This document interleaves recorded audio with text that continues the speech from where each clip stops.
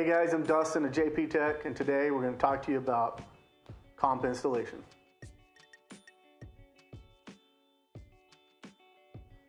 So you picked out the perfect comp for your new build. Hopefully it's a JP, but now you're curious on how you're going to time and install it.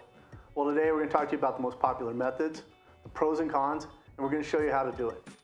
So first up is the jam nut. We're going to be using a JP jam nut, the pill washer.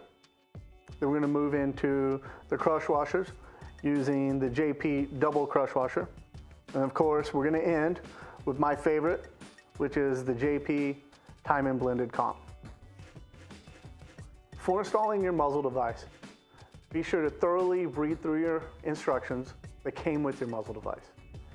Every manufacturer has different recommendations, different torque specs, and it's critical that you understand what you're doing before you start your next build. So let's get started.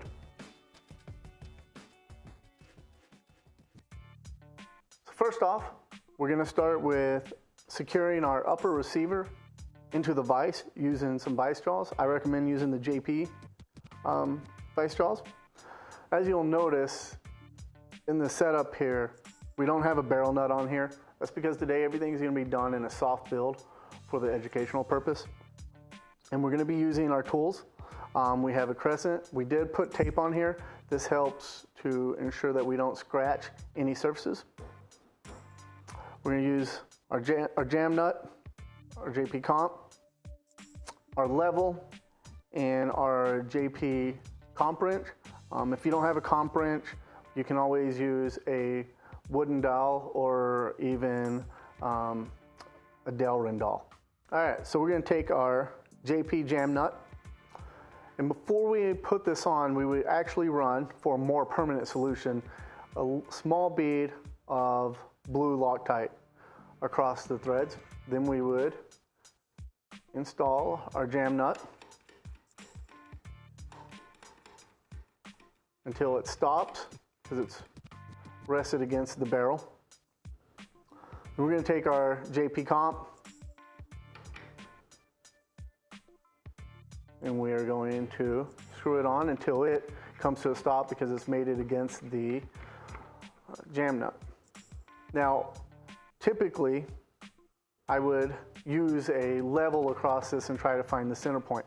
But for this reasoning, for this video here, I'm going to pull it out and I'm going to eyeball it. Now, I can see, of course, that our flats that we use here at JP do not match up with the gas porthole. Now, if you don't have a JP comp and you're not sure, maybe you don't even have flats on there, I would say find the top of the comp. As you're screwing it on, you're going to want to use a reference point, whether that's using the gas port, a gas block, or if you have it even mounted into the upper receiver, you're going to use the top of the receiver.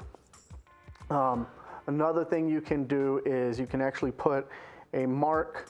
Once you get to this point, put a mark with a black marker, or if you're running a black Teflon barrel like this one, you could even use whiteout and put a line there to give you a reference point.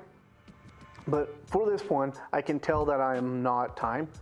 So I'm actually going to put this back in the receiver here, and I'm going to use a level like we normally would on our JP comps because we do have a flat here.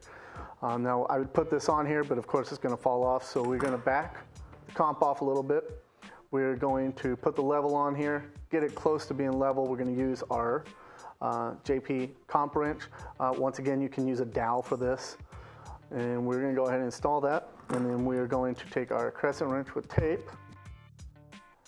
put it on there, and now we are going to back off the jam nut from the barrel, which is going to start to tighten it into the comp. And as we are applying pressure to the comp and screwing it into the jam nut until we get them tight. And then we're going to work with getting it level. Break that loose. And we do have a little bit of wiggle in this receiver because it's not tight, and this is our test receiver, like a demo receiver we use here when doing barrel kits. But as you can tell, I don't know if you can see this in the video, so we'll pull it out. But what we're looking for when we are timing this comp is for the level to be center on the flats. Now that lets us know that the comp has been timed, and that's because we know our vise there is level. So now, if you don't have the level, you're gonna go ahead and pull it out, and you're going to look using reference points. I'm gonna use the JP logo on the barrel and come up to make sure we are timed here. And what I'm looking for is for it to be right down the middle. Now that is how we are going to install the JP jam nut with our JP comp to our barrel.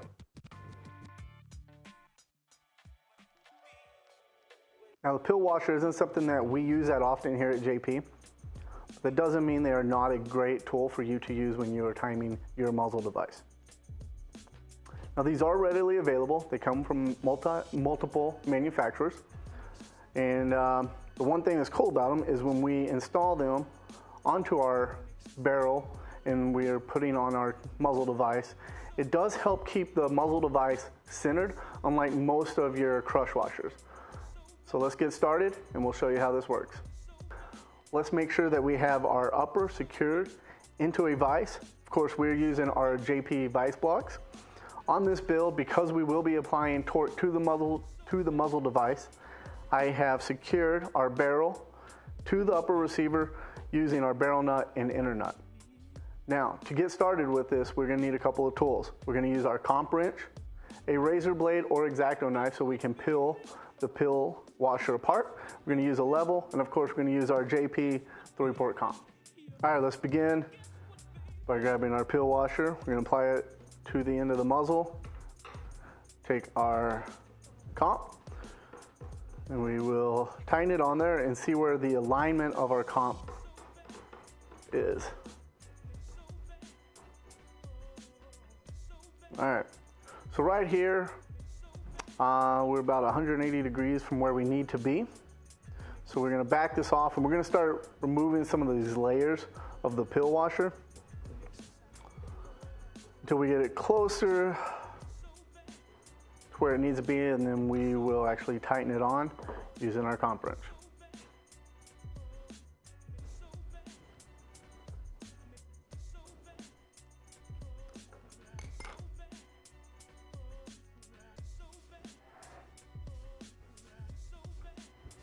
All right, so we've removed 3 layers of our pill washer, so we're gonna screw this on and see where our alignment ends up being. All right, so as you can tell, we've moved roughly 90 degrees, so we're going to pull this off and remove a couple more layers of the pill washer, and then we will apply it back on. As you can tell, this is a little bit longer of a process than if we were gonna be using a jam nut or a crush washer. So that's something to take into account when you are doing your build. All right, so we've removed 2 more layers of the pill washer. So we'll go ahead and screw this on and see where we're at. All right, so hand tight. I know from doing a couple of these builds, this is exactly where I need to be for this comp. Now, remember, on our JP comps, we do have the flat here, so I can use this level. If you're not running a JP comp and you don't have any flats, you're gonna wanna use the top of your receiver, possibly a gas block, to get it lined up right where it needs to be. That's something you need to look into your instructions for. All right, so let's go ahead and tighten this thing up. So we're gonna get it close to level there, and we'll put our level on it. So we can keep an eye on it as that flies off.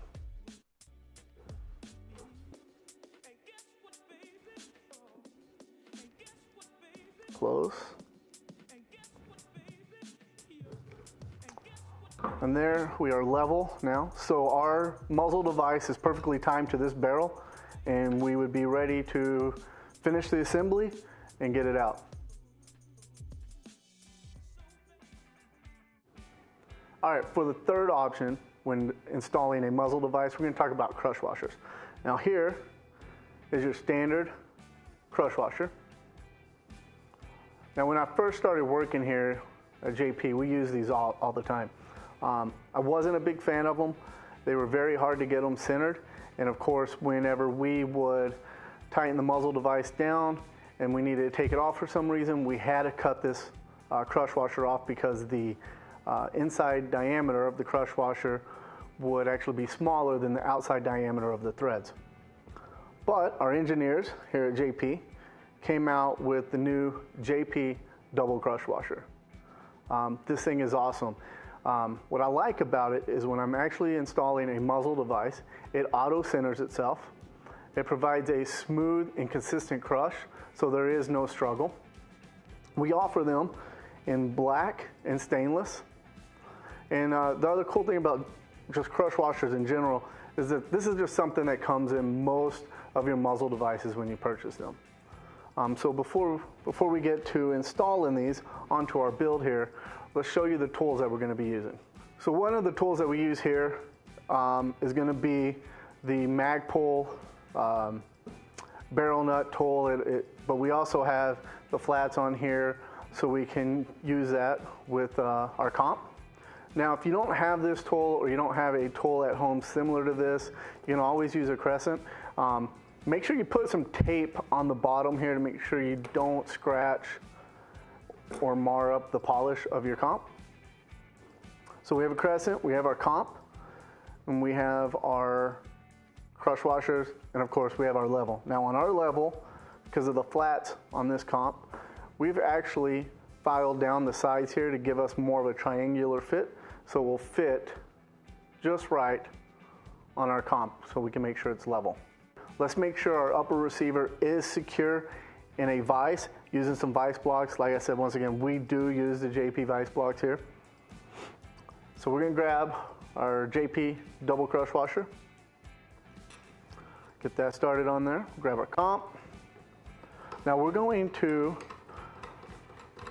screw our comp on until we feel a little bit of pressure or it stops, which is where we're at. Now we're gonna put our tool on here, and as we start to turn it, we're gonna feel the crush washer start to give a little bit, and that's gonna be right at the spot that we know now we need to try to get one revolution out of it or until it gets to the perfect timing position. Now, the JP double crush washer does allow for a turn and a half more revolution than your standard crush washer. So now we're gonna start to take this over. Now, here's the top of our comp. Now we know we're getting a little closer there, so we're gonna start to very slowly take it over, which our crush washer does allow for that slow, precise timing.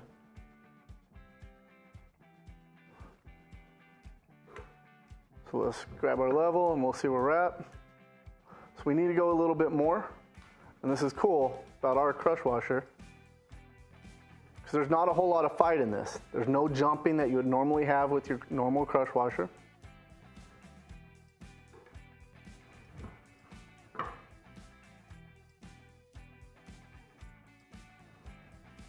All right, we gotta go just a hair more.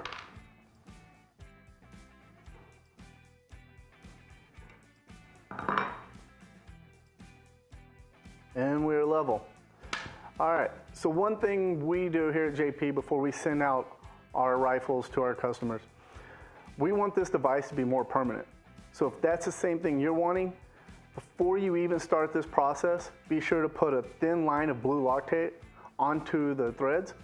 You're gonna apply the double crush washer, and then you'll put on the comp, and then you're gonna time it. Now, if you're wanting to learn more about the JP double crush washer, down below there will be a link in the description, and they get you all the information you need.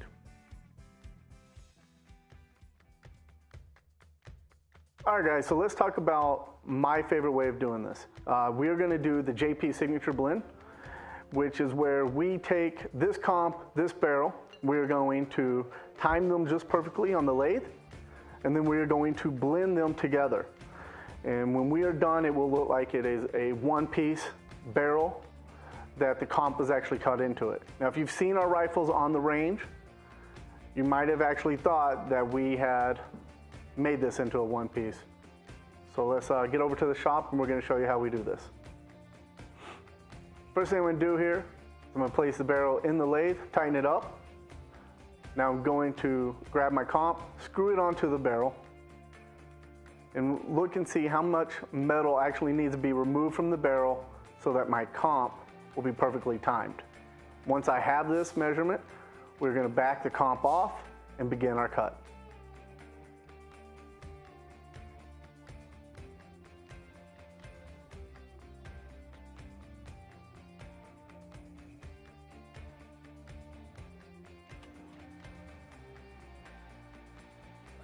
Okay, so we're going to begin our cut here. Now the idea behind this is to remove metal so our comp can rotate all the way around to the point where it needs to be timed. Now this idea is very similar to how we did the pill washer.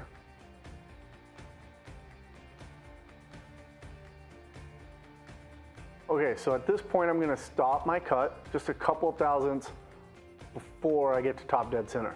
This is done for two reasons. One, I want to make sure I don't overtime this comp. If that happens, I have to go a full revolution around to make sure it's timed. Two, this leaves me enough room so I can torque this comp on for a nice tight fit.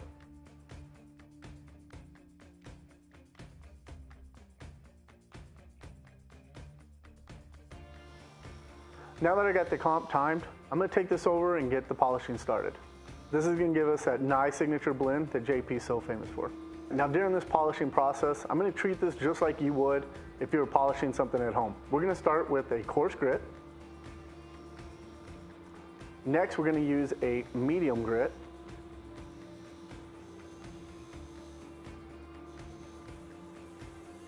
And to finish this blend off, we're going to use a fine grit. Now this is going to give us that nice signature polished look. All right, so that was the process of timing and polishing a comp to the barrel. We actually did that on one of our barrel kits for a customer. So the barrel kit comes with the gas block, thermal dissipator, and a head-spaced bolt. Now, if you look on here, we do have the nice signature blend. We cannot tell where the comp and the barrel were separate. Now, this is a process that requires some special tooling and some education behind it. If you feel comfortable and you have these tools at home, by all means, go ahead and do that. If you are not comfortable doing this or you don't have the tools and you have one of our comps and you'd like to get that done, we do have a partner that we work with. If you go to their website down below, it's E. Arthur Brown, they will get you taken care of. We hope this video has been very educational and you've learned something out of that. If you have any questions, please let us know. And once again, my name is Dustin, and we'll see you on the range.